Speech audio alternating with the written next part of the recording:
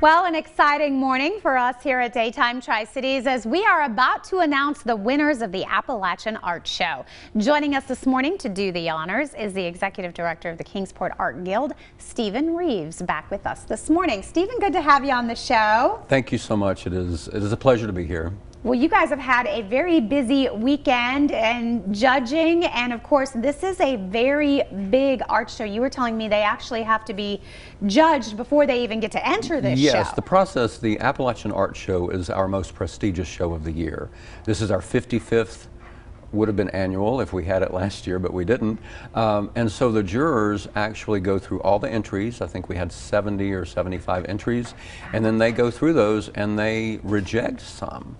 It is a process that artists know so well that we sometimes don't get in a show. So it's an honor to get in the show, and of course the top 10 Award of Excellence receive $100 each.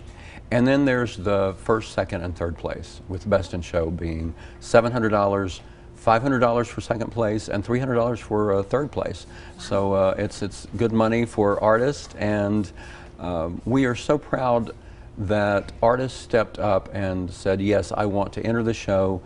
We were as safe as we could with take-in, and a wonderful volunteer. We're a volunteer organization and a nonprofit, so we're grateful that we've been around.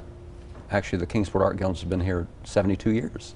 And as folks are about to see, too, of course, that pandemic influencing some of those entries that you saw, too. That is absolutely correct, yes.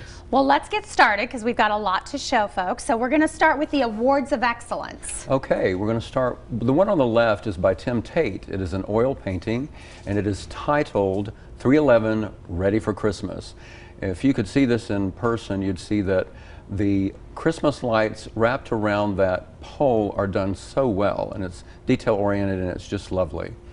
The middle piece is by Christy Ward. It is titled Angel Materializes. It is a multimedia piece, and it actually looks like there's wax in it, and there's pieces that are attached, and it's really lovely. Wow. The piece on the right is also by Tim Tate. It is titled Creature on the Wall. So Tim made a big impression with the jurors this year, and the nice thing about that, it's also an oil painting, and the detail is the shadow that the creature makes is really awesome. Okay, and then we're going to go ahead and show the next three in the group. Okay, the one on the left is by Frank Vioski. I hope I'm pronouncing his name correctly.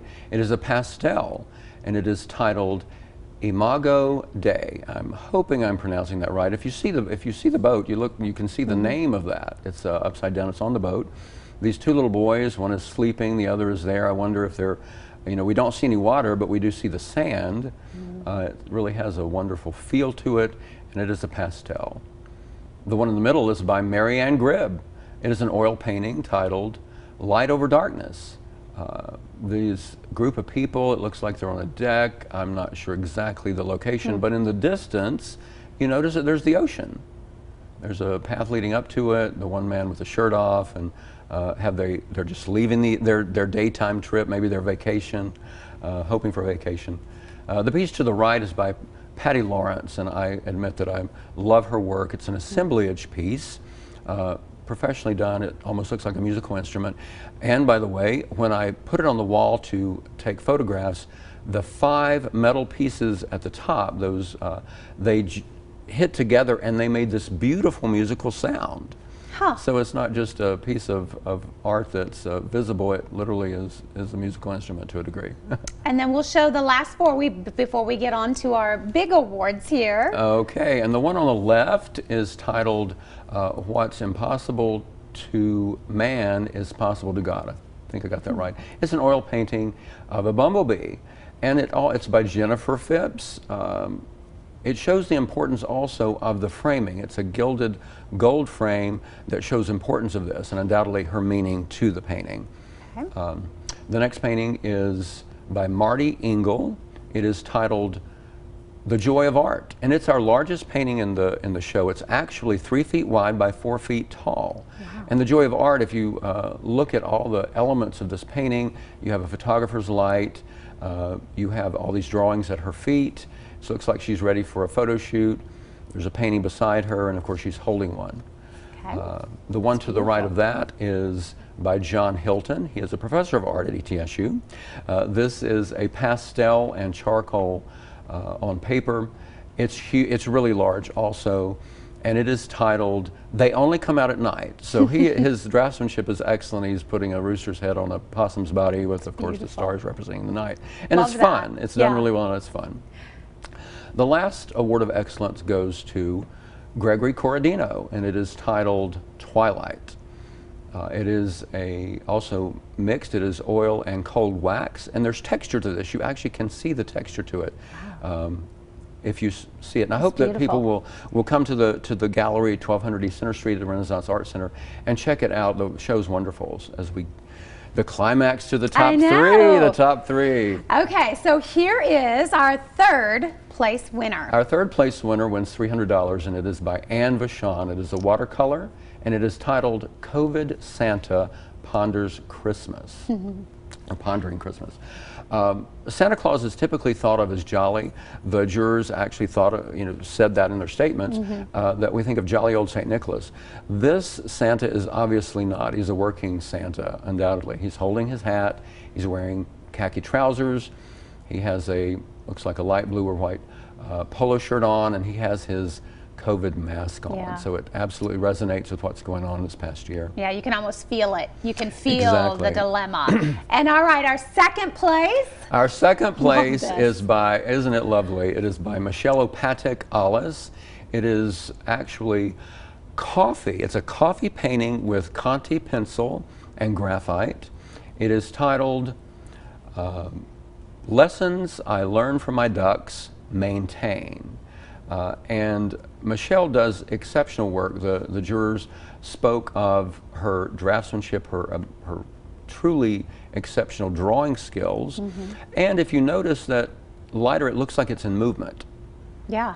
It is teetering on what to me looks like a bed frame. I don't really know what it is, but it's done really well, and it's whimsical, but also it's done exceptionally well. And I think having a coffee done with coffee is just amazing. And she wins $500. All right. And the best in show, who wins $700, is Black Nanny by Jay Flack. It is an acrylic painting. It is life-size. It is a joy because it's his first time entering. He's a young artist. He's a biracial man who I got to meet. And so this resonates with his life and his history of knowing that in America that many black nannies actually raised white babies. And the look in her face, the jurors did note that the emotion that is expressed, and it's done very simply. This painting is not, is done in a way that's almost illustrative, but it still has some depth to it. And it resonates with the life of a black person, and that she's doing her job, but is there joy in that job? Is there joy in that job because this is her job? It's not her baby she's taking care of, and maybe she would want to be home with her child. So I'm thrilled for him because he literally was just happy to have a show to enter. And so I told him when I met him, I said, I'm not part of the judging process, but I think you're going to do great. Well, congratulations to all of our winners. Stephen, thank you so much for joining us and sharing the stories behind the work. Don't forget, it is on display so you can see it for yourself. It's KingsportArtGuild.com for more information. Thank you so much.